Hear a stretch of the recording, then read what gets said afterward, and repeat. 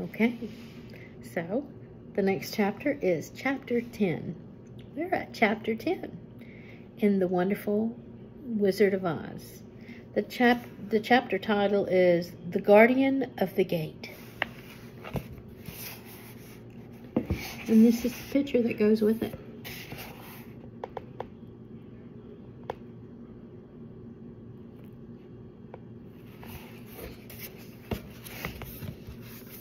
It was some time before the Cowardly Lion awakened, for he had lain among the poppies for a long while, breathing in their deadly fragrance. But when he did open his eyes and roll off the truck, he was very glad to find himself alive. "I ran as fast as I could," he said, sitting down and yawning. But flowers were too strong for me. How did you get me out?" Then they told him of the field mice and how they had generously saved him from death.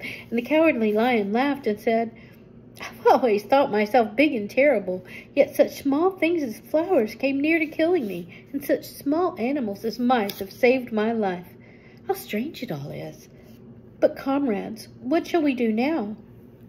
"We must journey on until we find the road of yellow brick again," said Dorothy, "and then we can keep on to the Emerald City." So the lion, being fully refreshed and feeling quite himself again, they all started upon the journey, greatly enjoying the walk through the soft, fresh grass. And it was not long before they reached the road of yellow brick and turned again toward the Emerald City where Oz dwelt.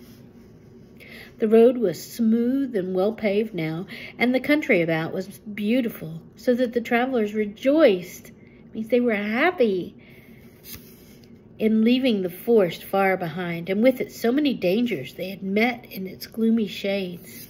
Once more they could see fences built along the side of the road, but these were painted green. If you remember the last time they saw fences, it was when they were in the land of the Munchkins, where they first landed, and they had green, or they had blue. Their color was blue, so they wore blue, and their fences and houses were painted blue. But these fences in this land that they're in now are painted green. And when they came to a small house in which a farmer evidently lived, that also was painted green. They passed by several of these houses during the afternoon, and sometimes people came to the doors and looked out at them as if they'd like to ask questions. But no one came near them or spoke to them because of the great lion, where they were very much afraid. The people were all dressed in clothing of a lovely emerald green color and wore peaked hats like those of the Munchkins. "This must be the land of Oz," said Dorothy, "and we're surely getting near the Emerald City." "Yes," said the Scarecrow, "everything is green here, while in the country of Munchkins, blue was the favorite color. But the people do not seem to be as friendly as the Munchkins, and I'm afraid we shall be unable to find a place to pass the night." "I should like something to eat besides fruit," said the girl, "and I'm sure Toto is nearly starved. Let us stop at the next house and talk to the people." So when they came to a good-sized farmhouse, Dorothy walked boldly up to the door and knocked. A woman opened it just far enough to look out and said, "What do you want, child, and why is that great lion with you?" "We wish to pass the night with you, if you will allow us," answered Dorothy, "and the lion is my friend and comrade, and would not hurt you for the world." "Is he tame?" asked the woman, opening the door a little bit wider. "Oh, yes," said the girl. "He's a great coward, too, so that he'd be more afraid of you than you are of him." "Well," said the woman, after thinking it over and taking another peep at the lion, "if that is the case, you may come in, and I will give you some supper and a place to sleep." So they all entered the house, where there were, besides the woman, 2 children and a man. The man had hurt his leg and was lying on a couch in the corner. They seemed greatly surprised to see so strange a company, and while the woman was busy laying the table, the man asked, "Where are you all going?" "To the Emerald City," said Dorothy, "to see the great Oz." "Oh, indeed!" exclaimed the man. "Are you sure that Oz will see you?" "Why not?" she replied. "Why, it's said that he never lets anyone come into his presence. I have been to the Emerald City many times, and it's a beautiful and wonderful place, but I have never been permitted to see the Great Oz, nor do I know of any living person who has seen him." "Does he never go out?" asked the Scarecrow. "Never. He sits day after day in the great throne room of his palace, and even those who wait upon him do not see his face." "What is he like?" asked the girl. "That's hard to tell," said the man thoughtfully. "You see, Oz is a great wizard and can take on any form he wishes, so that some say he looks like a bird, and some say he looks like an elephant, and some say he looks like a cat. To others he appears as a beautiful fairy or a brownie or any other form that pleases him. But who the real Oz is, when he is on his own form, no living person can tell." "That's very strange," said Dorothy, "but we must try in some way to see him, or we shall have made our journey for nothing." "Why do you wish to see the terrible Oz?" asked the man. "I want him to give me brains," said the Scarecrow eagerly. "Oh, Oz could do that easily enough," declared the man. "He has more brains than he needs." "And I want him to give me a heart," said the Tin Woodman. "That will not trouble him," said the man, "for Oz has a large collection of hearts, all sizes and shapes." "I want him to give me courage," said the Cowardly Lion. "Oz keeps a great pot of courage in his throne room," said the man, "which he has covered with a golden plate to keep it from running over. He'll be glad to give you some." "And I want him to send me back to Kansas," said Dorothy. "Where is Kansas?" asked the man in surprise. "I don't know," replied Dorothy sorrowfully, "but it is my home, and I'm sure it's somewhere." Here's a picture of them sitting around the table.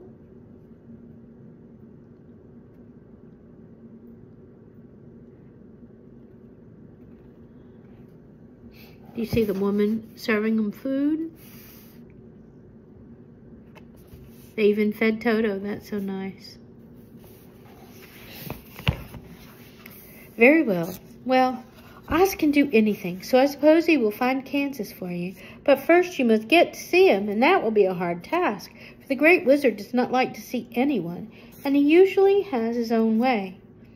But what do you want?" he continued, speaking to Toto. Toto only wagged his tail, for strange to say, he could not speak. The woman now called them that supper was ready, so they gathered around the table, and Dorothy ate some delicious porridge and a dish of scrambled eggs and a plate of nice white bread, and enjoyed her meal. The lion ate some of the porridge, but did not care for it. Porridge is oatmeal, saying it was made from oats, and oats were food for horses and not for lions. The Scarecrow and the Tin Man ate nothing at all. Toto ate a little of everything and was glad to get a good supper again. The woman now gave Dorothy a bed to sleep in, and Toto lay down beside her, while the lion guarded the door of her room so she might not be disturbed. The Scarecrow and the Tin Woodman stood in the corner and kept quiet all night, although of course they could not sleep. The next morning, as soon as the sun was up, they started on their way, and soon saw a beautiful green glow in the sky just before them. "That must be the Emerald City," said Dorothy.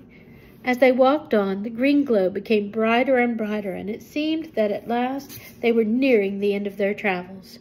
Yet it was afternoon before they came to the great wall that surrounded the city. It was high and thick, and of a bright green color.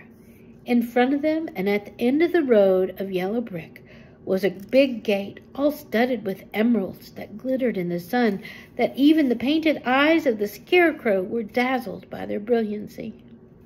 There was a bell beside the gate, and Dorothy pushed the button and heard a silvery tinkle within. Then the big gate swung slowly open, and they all passed through and found themselves in a high arched room, the walls of which glistened with countless emeralds. Before them stood a little man about the size of the Munchkins. He was clothed all in green, and from his head to his feet, and even his skin had a greenish tint. At his side was a large green box. When he saw Dorothy and her companions, the man asked, "What do you wish in the Emerald City?" "We came here to see the Great Oz," said Dorothy. The man was so surprised at this answer that he sat down to think it over. "It's been many years since anyone asked me to see Oz," he said, shaking his head in perplexity. He's powerful and terrible, and if you come on an idle or foolish errand to bother the wise reflections of the great wizard, he might be angry and destroy you all in one instant." "But it is not a foolish errand, nor an idle one," replied the Scarecrow. "It's important, and we have been told that Oz is a good wizard." "So he is," said the Green Man. "He rules Emerald City wisely and well. But to those who are not honest or who approach him from curiosity, he is most terrible, and few have ever dared to ask to see his face. I'm the guardian of the gates, and since you demand to see the great Oz, I must take you to his palace. But first, you must put on the spectacles." "Why?" asked Dorothy. "Because if you did not wear spectacles, the brightness and glory of the Emerald City would blind you. Even those who live in the city must wear spectacles night and day. They are all locked on, for Oz ordered it when the city was first built, and I have the only key that will unlock them." He opened the big box, and Dorothy saw that it was filled with spectacles of every size and shape. All of them had green glasses in them. The guardian of the gates found a pair that would just fit Dorothy and then put them over her eyes. Excuse me. There were 2 golden bands fastened to them that passed around the back of her head, where they locked together by a little key that was on the end of the chain at the guardian of the gates that he wore around his neck. When they were on, Dorothy could not take them off had she wished, but of course she did not wish to be blinded by the glare of the Emerald City, so she said nothing. Then the man fitted spectacles for the Scarecrow and the Tin Man and the Lion, and even little Toto. All were locked fast with the key. Then the guardian of the gates put on his own glasses and told them he was ready to show them to the palace.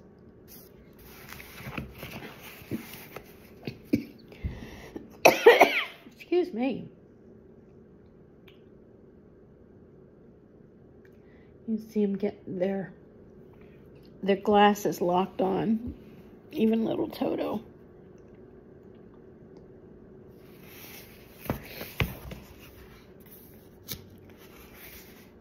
Taking a big golden key from a peg on the wall, he opened another gate, and they all followed him through the portal into the streets of the Emerald City. And that ends Chapter 10.